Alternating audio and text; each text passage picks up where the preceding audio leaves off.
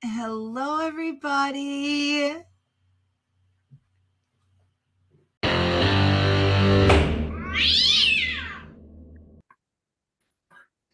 thought I saw someone. Yes. What's the name of the individual in the Greenwood County Jail, please? James Rexroth. James Rexroth. We'll take your case up next. I don't seem to have a file for Mr. Rexroth.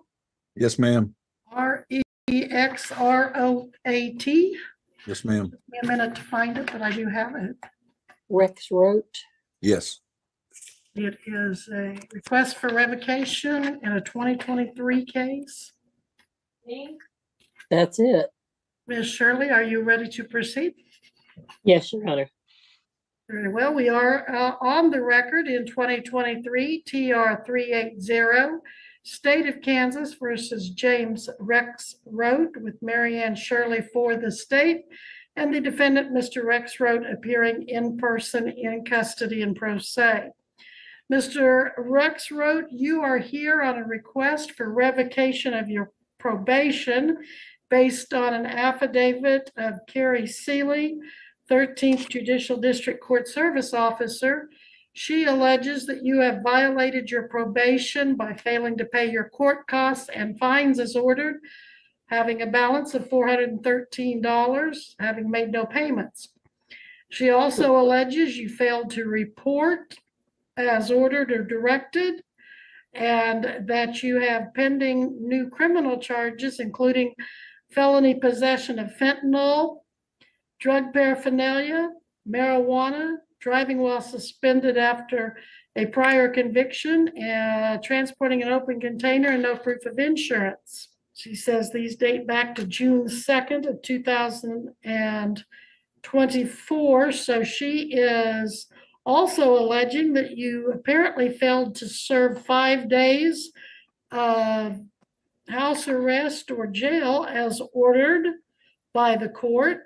And so she's asking your probation be revoked, as she reportedly does not believe you are amenable to probation. And at this time, I presume you want a hearing on this?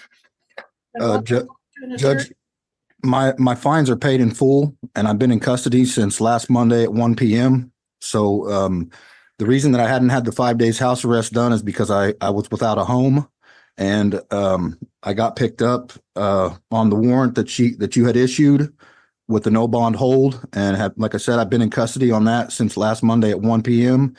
and my fines are paid in full. If I may stop you, sir, we're not going to have the termination today one-sided. If you want to challenge termination, we'll need to have a hearing and allow the state to bring in their witnesses for that. And you'd be wanting an attorney to help you fight these allegations, sir? I thought that I already had Richard Paul as my attorney on this case. Well, you did have at one point, but he had fulfilled his obligations when you went on probation. If you want me to consider reappointing him, I need to know what your financial situation is at this time, as whether you can afford to hire an attorney. No, I cannot right now at this time. I'm disabled in my back, and I was really hoping to get an OR release today. My mom is getting ready to be put on dialysis, and let me address that here in a moment. On the issue of attorney, you don't have any income and you're injured where you can't work. Do you, on the felony case, do you have an attorney appointed on that? Yes, ma'am. Who is it? Shannon Cooper. And if you had Shannon, well, let's see. Well, I will approve you for a court-appointed attorney on this revocation. I think it makes sense to appoint whoever would have had you before. I mean, that's fine with me. I'm going to let my assistant Missy kind of talk to the attorneys and figure out who is best suited to take this case for you.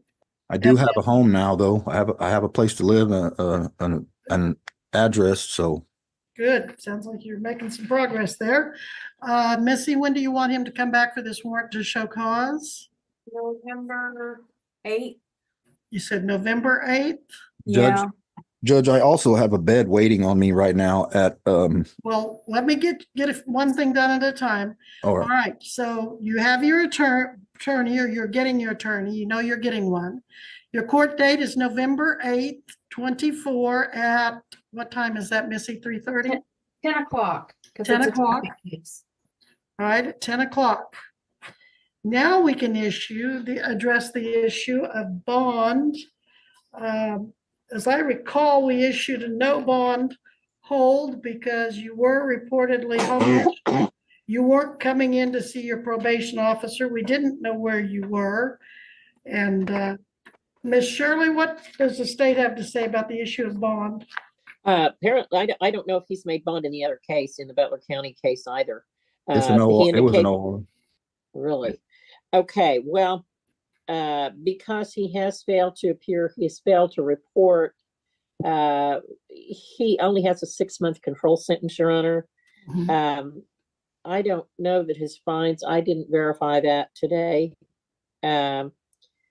He's alleging disability, he's alleging he was homeless, says he now has an address, but then he started to say he apparently has a bed available in a treatment facility somewhere. At Bel Air. They're holding it for me right now. I would have no objection to him going to a treatment facility, Your Honor. Obviously. Have you made bail in your felony case? Yes, I mean, the only thing holding me is this case right now. I was OR released from Sedgwick County and transported over here yesterday. Deputy, is that right? He has no holds on him? Yeah, he has no holds. And my fines are paid in full. They were paid a week ago. Well, how did you find the money to pay those if you? My mother paid them for me. Hmm. $457. And how is it you have this treatment? How do you know this bed's available and when would they accept you? They will accept me right now.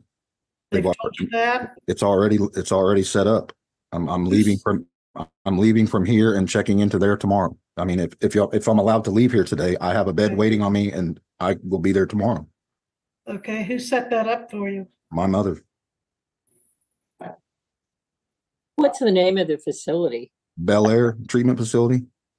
The problem is that when they found out that I was incarcerated, my insurance canceled. And so as soon as I am released, my insurance will be reinstated. And Okay.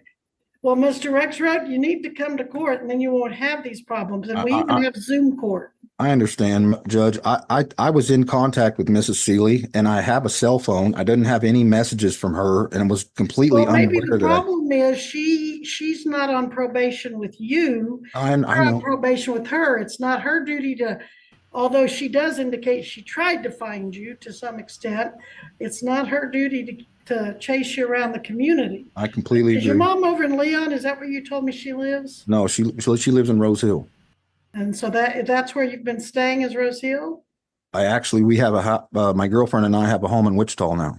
And what's your girlfriend's name? Allie Allie what? Wiley. Allie Wiley? Yes. Well, I guess I'm like Miss Shirley, I can release you to treatment, if this is inpatient treatment, Yes, ma'am. 30 days inpatient treatment. but I don't We could- want to. We could furlough him to that if he goes directly there and comes directly back on a furlough. Okay, well, that's what we'll do, but you have to go directly there and come right back when you're through. And if you don't finish it, then you have to come back. So let that be some thought when you think about walking away from there. I will finish it. You have my word. All right. Well, that will be the order of the court, but you better call Missy, my assistant, later in the week to find out who your attorney is. Judge, it'll be Richard Paw, because It it's will be Richard Paul. yes. Okay. You know how to get a hold of Richard Paul? Yes, I do. Okay. Do that. Let him know where you're gonna be. I believe he already knows. All right. Thank you, may- Judge. You may go then. Thank you. Thank you. We will now be on the record in Raggle. On the record in 2024, TR 26, State of Kansas versus Kaylee Raggle, Mary Ann Shirley for the state. Ms. Raggle, is that you in custody there? Yeah, yes, it is. I did turn myself in. All right, well, you did have a warrant for failing to appear on September 13th. Your case history is full of multiple continuances and multiple failures to appear. So I did order that you not break bond until you see the judge, which in this case is the judge that's familiar with your case. So you had told us you were going to apply for diversion, but then after multiple continuances, you failed to appear. So did you ever finish that diversion application and contract? The application I did send in already. Right, but then you did, one of the hearings, you didn't have the money to apply to the application. Did you ever get past that? Right, correct. I'm able to now, but then I was not able to. I had I was behind on my rent and everything. But I have been speaking to, my bondsman like few times every week. I've been letting him know that I've been just getting my all my gatherings together so I can take care of this. Cause I mean, I'm not blowing it off in any way at all. So What do you mean you're getting your just like getting money around, like my money, just money wise. Well, I don't know how long or how patient the state will be on this diversion program, but I know like I said, continued this multiple times and had you fail to appear multiple times. So I'm not sure how long I'm going to be patient on this charge that goes back to January 11th of this year. Your Honor, the Speeding and notes driving while reflect that the notes reflect that the offer of diversion was withdrawn May 14th after she had failed to comply with the requests. All right, so diversion is no longer an option. And Okay. you're looking at speeding, driving while suspended, no proof of insurance. That's 2B misdemeanors. And I'd remind you that each one could have up to 6 months in jail and up to $1,000 in fine. The insurance alone has a minimum $300 fine. Do you want to talk to an attorney? Do you want to hire one, apply for court appointed? Or do you wish to waive your right to attorney and proceed on your own behalf today? I thought I had an attorney, which was Richard Paw. Richard Paw, yeah.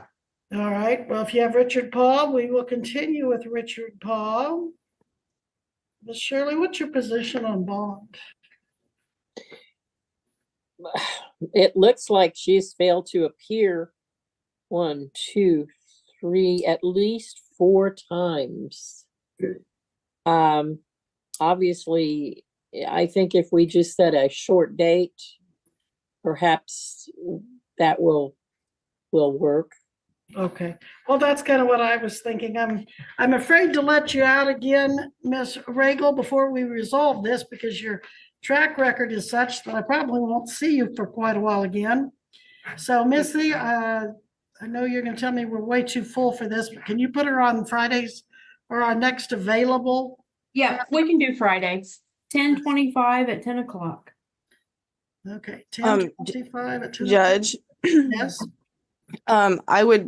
I understand that I missed my court dates. I promise it wasn't on purpose, but I don't have much longer for anybody to watch my son. I have so much going on with my son, and How old is your son? he's 4. And where is he now? He's with my mom at the moment, but that's all who I have, and he's been sick, and my mom can't. She wasn't expecting me to be gone until Friday. I was hoping I would be able to get a bond out. Well, you are going to be gone until Friday because I'm really moving this hearing up, but I'm not going to let you run off on me again until I'm October. sorry, Judge. I was never trying to run from you ever. It's not the case ever. Now, 4 failures to appear and a host of continuances. No, I know in those other ones to appear, the one in, was it March and April when I missed? Yeah, I missed the one in March, and then of course I missed the one in April because I forgot about the one in March. So All right, we'll talk to Mr. Paul about it. And we'll see you back here October 25th, this Friday. That's about 3 days from now. This is Tuesday, so you may go at this time. I say you may go. I remand you back to the custody of the sheriff, though. I have to say goodnight.